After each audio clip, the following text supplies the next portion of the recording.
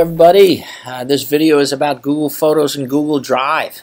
We've talked about Google Photos before. I'm just going to review a couple things for you. Here I am in Google Photos. I can get to my Google Photos by clicking on the dashboard, going to my second screen and clicking on Photos here. So I'm in Google Photos and I want to upload some pictures. So I click Upload and it points me to my Downloads folder here on my Mac. Well, I want to upload these 5 Q codes. I just click them all and I click Open, and they're all going to upload down here on the right hand side. What happens is they come up in this window here, and I want to create a brand new album, so I'm going to add them to an album. Then I'm going to click New Album, and then I'm going to click and call this Q Codes. And then when I'm done, I just click this checkbox over here, and I have a new album called Q Codes. Well, I'm going to go back over to Google, my Google Drive. Here's my Drive right here, and here's Google Photos. And I'm going to refresh this right now, and these are the same pictures you see in my Google Photos where I have all the albums. That's the actual app. This is technically just the folder of all my photos, and here they all are. Well, I'm now going to go here, and I'm going to click on New, and I'm going to create, maybe a new Google slide.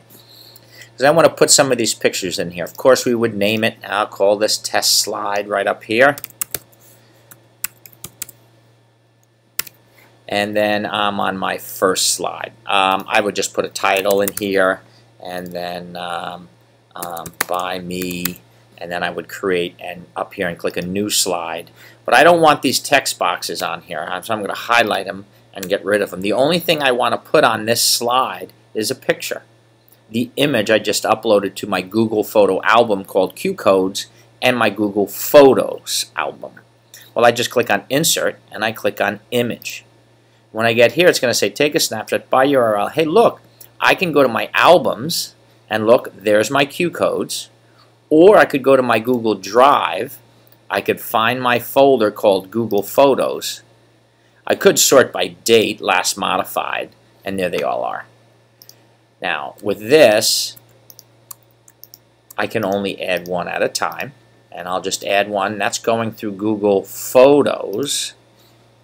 Goes right in the middle. I'll move it here. If I want to try it again, I click Insert, Image, and instead of going to my Google Drive and finding them in there, I'll go to my albums, and here's the Q codes. I put them all in an album, and then I would select again. Notice you can only select one picture at a time, and that's fine. I would select a different one. I would click Select, and it would go in, and then I could put this Q code in here. So that's how you get your pictures into Google Photos, the app. Organize it in an album, and then you can see those same pictures in this album called Google Photos in your Google Drive, or actually in your actual album that you made. Alrighty, hopefully this was helpful.